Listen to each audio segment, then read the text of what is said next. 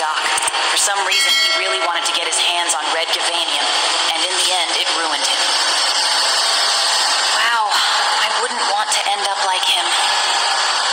I wonder why he even needed to go into this room. It's a pity, but apparently we will never know. Although we didn't find the body. Maybe he survived?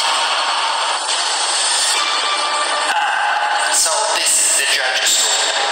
There used to be a statue of justice here. We need to return it to its place. Maybe you should go look